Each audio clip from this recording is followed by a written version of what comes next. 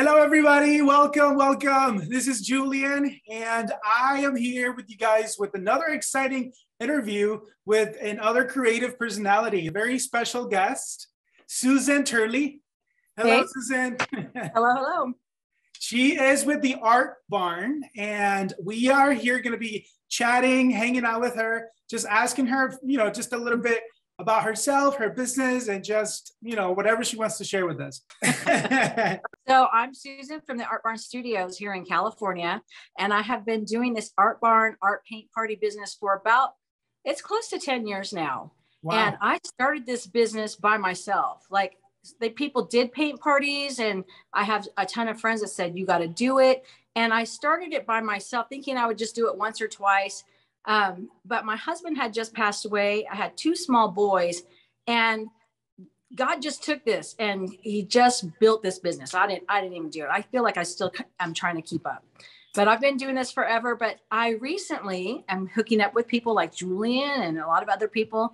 And it's so much more fun with all of you. It's way more fun than me by myself. Same for you. Yeah, definitely. Yeah. As far as your business, the studios, it looks like you have a huge venue. So I'm always intrigued to see where everything's at and how big is your space? After this is over, I can pan everything and show you. Okay, that'd be but cool. To do that now will make everyone dizzy. But when about 7 years ago, I came and did a paint party at this house, and it was falling down. There were bars on the windows. The screens were flying out the windows. Like it was dirt in the yard. It was a scary little place. But I walked into this room that I'm in right now, and it's a game playroom with an indoor swimming pool. What? I know. And so the room itself, so the swimming pool is ginormous. And then the room attached to it is just as big or bigger. And there's nothing on the walls in here. And I walked into this room and my mind went, oh my gosh, I didn't see the rest of the house. I just thought, I need to live here. So I told the gal who had come, I said, I need to live here. She's like, well, I live here. I said, well, if you ever don't live here, let me know. And so she was renting. I contacted the owner, and I seriously, you remember I told about the God thing? I got this house for 0% down. He's carrying the note with 0 interest. Wow. Yeah. So I never saw the rest of the house, but before my husband passed away, he rehabbed homes. Uh-huh. So I did a checklist. It's like, okay, I don't have to address that yet. I'll just close that door. I don't have to do this. How much is this going to cost? And honestly, she's like, the septic tank needs to be taken care of. That's $10,000. I'm like, okay. And so we got in here. The septic tank just needed to be cleaned out. There was a toilet in the bathtub. Like the septic was backing up. Like the house was horrible. But I just put lipstick on this pig and it's awesome. So where in California are you? I'm in Southern California, about 40 miles from Palm Springs. Okay. Yeah. Pretty close to Palm Springs. So is it an actual barn or it's just the name? No, I painted the exterior of the house a barn color, and I put faux barn doors on the garage doors. And then I have an acre. So there's they pull into the back and park in the back. Okay. And there's wood. Whoever lived here in the 70s put all wood, like solid wood beams and stuff on the ceiling. It looks a little barn-esque. Yeah. As you pull into the property, there's goats. People have goats. And I have chickens on the property, and so it's kind of barny. Yeah. I like that. I like that. Yeah. It's, you just took the theme, and because if you look inside, it looks like a barn. Well, so the first one that I did, I was in a 900 square foot home because we lost our house and our property, and we lost everything when my husband passed. And I was in a 900 square foot home with a separate attached single car garage. And my landlady, like she said, you can run a business from there. And I said, well, can I paint? And the reason I did it at the Art Barn, seriously, is because I had no money. I couldn't afford to make something look pretty, and barns can be gross, right? Right. I mean, yeah. So I went with that theme. Grouchy. I had no money. And so she let me paint the exterior of the garage to look like a barn. And I painted the door to look like it had, the trim on. And I put a drop cloths where my washer and dryer were. And yeah, that's how we started. That's so creative. Yeah. So now I want to know about you. Like, how did you get into painting, and like how long ago, or whatever? Yeah, my mom was an artist. She wasn't like, she just liked to do art, and she always had us do arts and crafts when we were growing up. When I was in middle school, elementary school, high school, I did the backdrops for school plays and stuff like that.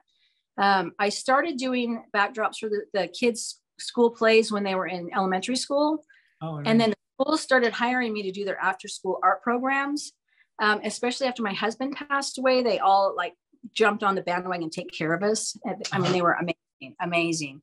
And it just was well, and before that I was the art director for an art academy, which I did not like. I don't like administration. I don't like teaching a curriculum. I'm not that girl. So it was really confining. So it all just, it's a domino effect. It all just took off.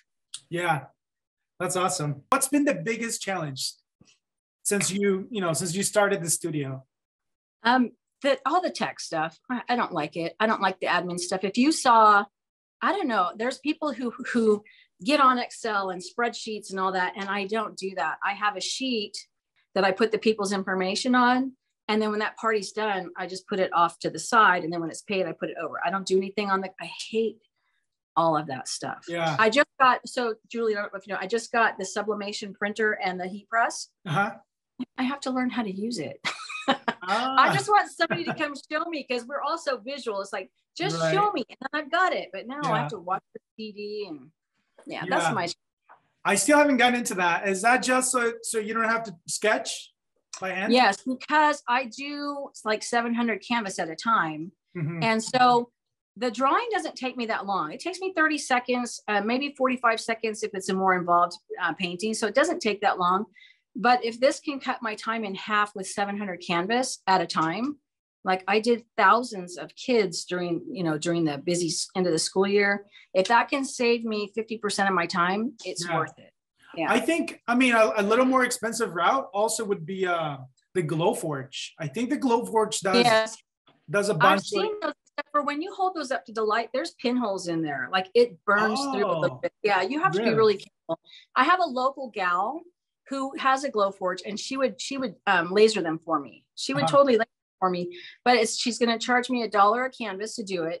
So I buy the canvas, I give it to her. She does them, charges me $1, and I could charge my clients an extra $1, but I have downtime. I know it doesn't seem like it, but so if I have an order of 700 canvases, and I would pay her $700, it's like, I'll just do it and keep the $700. Yeah. That's why we do what we do, right? Because I have time. I mean, if it comes to the point where I don't want to anymore, then that's definitely a thing I can do. But this is my next step to see. This is going to save me some time, and that's awesome. Well, another question I like to ask is, what has been, I like to call it the ghost challenge, something that when you started, you thought it was going to be like, like a big challenge, because all of us as entrepreneurs and, go-getters, we have like these ideas, and we fear a certain thing that when it comes to it, it's like, oh, it wasn't that big of a deal type of thing. Do you have anything like that you can think of? I'm not that person. Like I bob and weave and shift and adjust pretty good. I don't have a lot of, the only thing is when I first started, like everybody else, is when people would cancel a party or people wouldn't sign up for a party. In my head, I'm like, oh my gosh, I'm never going to have another paint party. This isn't going to work out. Nobody's going to ever come here again. And then the next week I'd be like slam busy. I'm at the point now when they cancel, I'm like, oh, thank God. I'm so grateful that they canceled, because I'm so busy. But I talk to people, and I have to really be mindful of that, because I tend to just blow off their I can't get people's butts in the seats. It's like, oh, it'll come. I tend to downplay it, and I have to step back and remember that awful feeling of, I'm a failure. This isn't going to work. Who wants to do this all the time? So that's the challenge. I follow your page because I love everything you do. And I love it. Every time I see you're like doing, like you mentioned, hundreds of art kids and like a bunch, like few dozens painters per school, because you go to a lot of schools. Mm-hmm. So you have 40, 70, sometimes even 100 kids and stuff, right? I'm sure that just as I'm curious, there's going to be other people that are curious about how do you go about, for example, the art kids. Are there any tips that you could share that, you know, just for those who are wanting to get into selling art kits, you know, any tips or tricks that you might want to share?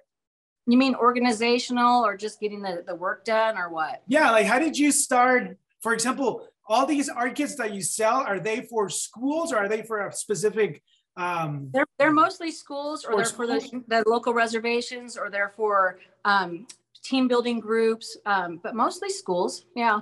And I started with one school. People look at what I do and they think, I want to be just like her. I'm like, well, do you have $10,000 sitting around to buy all the supplies, first of all, and wait around for 30, 60 days for their purchase order to pay out? Like, you don't want to start off with just like this. You want to start off and figure it out. So I started with one school, and then the next year was 3 schools. And then I've been doing this for 10 years. So now I am so busy. That's I'm awesome. so busy. Yeah. So, and when it gets to that point, I do have people sometimes come in and help me package the kits while I'm drawing. So I'm drawing kits, I'm doing 20 at a time and passing them over, and they're packaging them. So we have a little assembly line going on.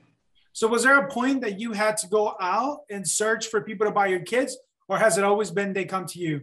They come to me because go ahead. You mentioned earlier, was it because of your previous background? You said you were involved in schools and stuff like that. Yeah, that did help. That did help. And I have told many people to volunteer as much as they can.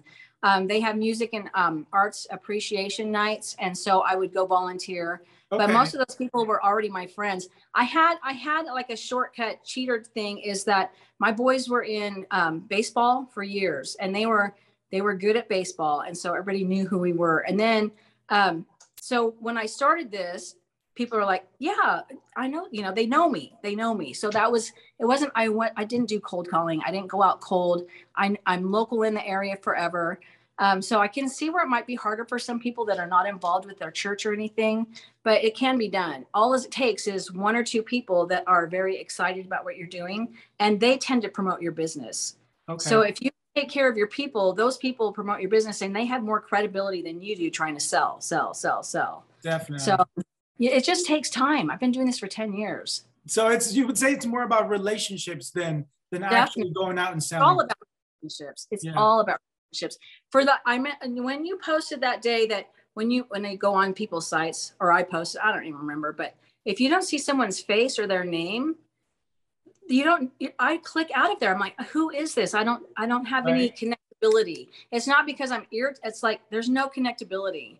So that's why I changed. I followed Jennifer Allwood forever. You know who she is.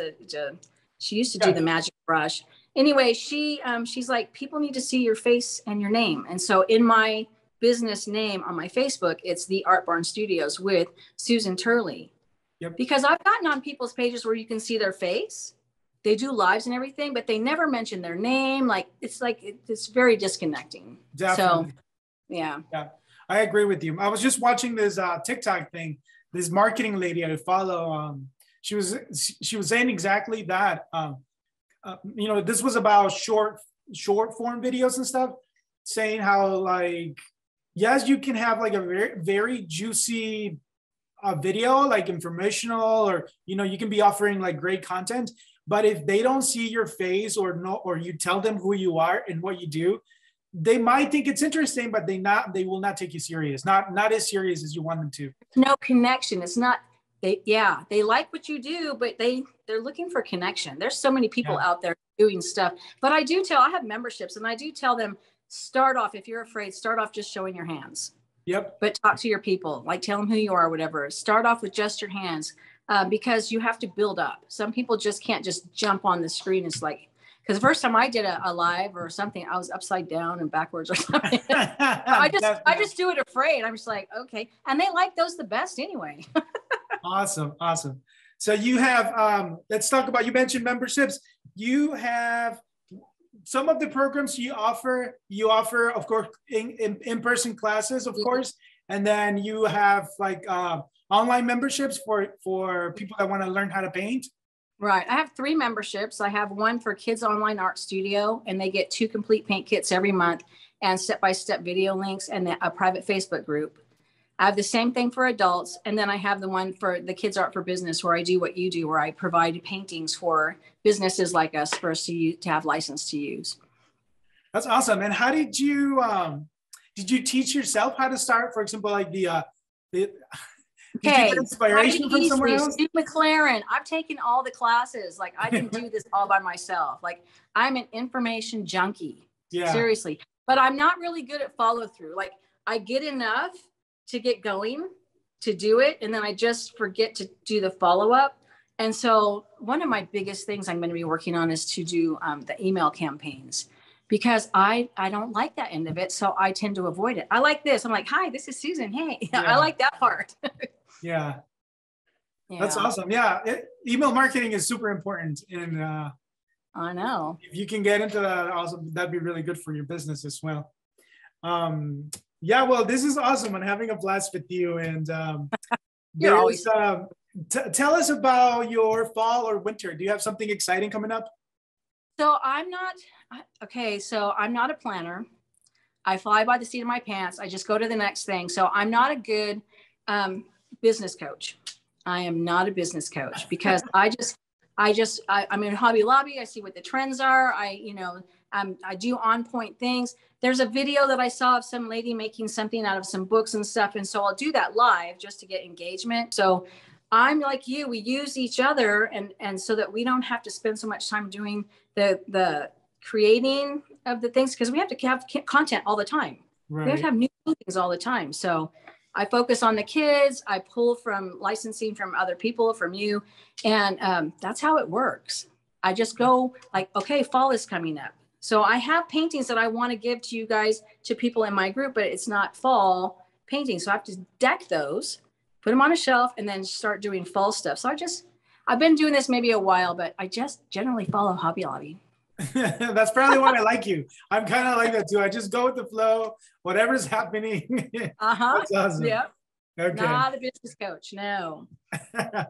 Awesome. Well, yeah, so if you guys are watching this, whoever's watching, definitely go and check her out. She is the live stream queen. She's always live streaming, and her live streams are very interesting. I always love popping in and saying hello. And I don't know how you paint upside down, but that's awesome. I do, because I'm just painting shapes. You guys think I'm painting a Highland cow or something. I'm just painting a shape. So you can do, it doesn't matter. Yeah. Awesome. Well, thank you so much. I'd like to ask you any word of advice. I kind of like to interview artists or creatives who are running a studio for the most part, because I have a studio, so I kind of, just to create that connection. Is there any word of advice that you would like to give for anyone who runs a studio or wants to run a studio? About several years ago, I looked into renting a studio downtown, and you have to know your personality, because I did not want to be there all day long every day. I didn't want to be available to people whenever, because that wasn't utilizing my time. I had a studio at my house before, which was really small. I could only fit 16 people in there. It was just a single car garage. This studio is at my house. Like that's my living room, like a sliding glass door. That's my dream. So you're lucky I have shoes on. You still have the time I have slippers on. But I checked into the overhead, and I would have to work a whole week to pay the overhead. And I didn't want to do that. Yeah. So if it's your dream and your passion, do it. But you just have to know your personality. If that's what you want, then that's what you need to do. It's like if I don't want to work, this doesn't have to be open. People can't drop by 24/7. They can't. So they have to call and make reservations. This has turned into a factory more than in-person paint parties, because of all the kits that I make. And so when I do have in-person parties, I have to actually literally clear out my whole art barn. Remember, sometimes I just carry the tables back behind the partition where the swimming pool is, and then move them back, because I have to put it right back so I can get back to it the next day. So I have tended to shift to doing outside paint parties. Like I'm doing one this weekend outside at Snowline Orchards, which is an apple orchard and raspberry. So I do outside events, and then this is my factory, but I will clear it up for paint parties. Yeah. But you have to realize the overhead. You have to realize the time. You have to be there. Right. You have to be there. I didn't want to. Yeah. Yes, I agree with you. There was one of the members was asking for advice. She had 3 different locations that she wanted to rent a studio in, and there was one in like right in downtown. They all had its pros and cons, but Yeah. There was one right in downtown, the area where she was in. There was another one kind of like off downtown, and another one kind of like in the ghetto of her, you know, her area. So that's kind of like what you were saying. I kind of gave her the advice, because what we have, the studio that we have, is not like it's not like a restaurant that you're driving by and are like, oh, you know, tacos, that looks great, let me pop in and do some tacos. No, like people have to plan ahead to come in and stuff. So really being in like a busy area, you don't really, you get exposure, but not like, you know, at that moment. Like people need to plan ahead to come in. This is the exposure right here. This is the exposure, because I live way far away from anything. I'm down a dirt road. There's no real street sign. Like you have to want to come here. Right. So people will come here. You know, I send them a little map, but I'm in where the goats are. Like, so I have sometimes. So when I bought this house, I thought, oh, I like to get up in the morning in my pajamas and go outside and water my plants and stuff. No, people would pull up just to check to see what this was all about. So I had to start getting dressed every day. But yeah, you can be way off the beaten path and people will come. Yeah, definitely. Yeah. That's basically what I told her. I didn't recommend the one in the ghetto because, you know, whatever, no. but just one off downtown, and you actually better that area as well. You know, if it wasn't that good of an area, but you being there, you better it. But yeah, I totally agree with you. Is there any last words you like to add? Yeah, just keep going. Like there's going to be days when you think this isn't working. Even today, I have parties that cancel. I have like when I go do a nightclub or a bar or something, and they don't promote, I'm promoting, they don't promote, and nothing happens, and we have to cancel the event. At first it's really frustrating, but you get to a point where you're familiar with how things work. Yeah. And you can't make people be who they aren't. Mm-hmm. And so if they're not going to work it, then you just stop working with them, or you just know, okay, we'll book this, but it may or may not happen. So you just have to put the time in, put the years in. You just have to build on what you know and do it your way, because you'll be happier. Awesome. All right. Well, thank you so much, Susan. I really appreciate you taking the time and just sharing your wisdom and your knowledge with us. And well, we'll see you on the next one online. I love when you pop on my lives. Pop by all the time. I love it. Sounds good. All right. Well, thanks so much. Easy. Bye, guys. Thank you for watching. We'll see you in the next one. Bye.